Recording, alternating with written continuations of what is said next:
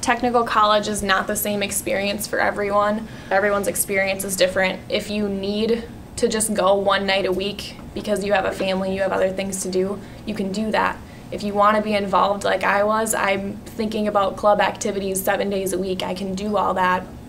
And it's not going to be the same. You can choose the route you want to take. If you just need to be there one night and forget about school the rest of the week because you have other obligations, that's an option. If you want to be at school 12 hours a day, that's also an option. It's completely what you make it.